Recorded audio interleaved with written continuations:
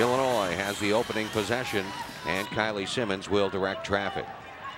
Simmons for Crawford, down the lane, up with a shot, gets it to go.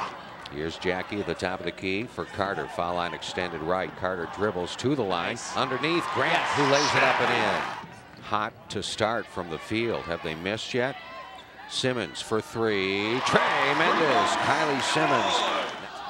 Inbound pass stolen by Coleman. Coleman on the breakaway. Coleman lays it up and in.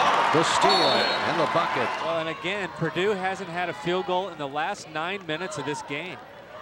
Or rather, the last 11 minutes of the game. White to the hole. Scoops it up and in. Shatrice White starting to heat up.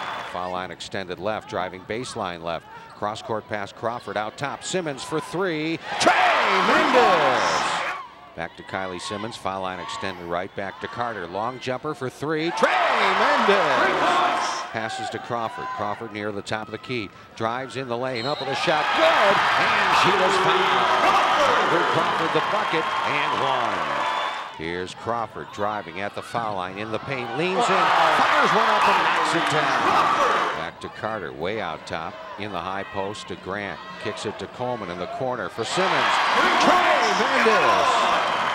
Here's Crawford, baseline left, shot up, no good. Grant the offensive board, the putback in the bucket. Jackie Grant.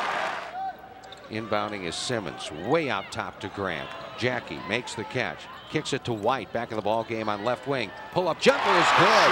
The big girl, Shatrice White knocks one down, and the Illini have tied it up at 46. Ivory being guarded by Morsetti. Wants to take it herself to the hole, off the glass, it's good. Ivory Crawford. Perry for Purdue, but she tried to pass ahead. That was picked off by Simmons. Simmons, nice bounce pass underneath Crawford. Up, good. She was fouled. Ivory Crawford will go to the line. Long pass ahead, stolen by White at midcourt. 9 seconds to go. White for three. Too hard. Crawford, the offensive rebound, the putback, and the bucket. That's all she wrote after the jumper by Crawford.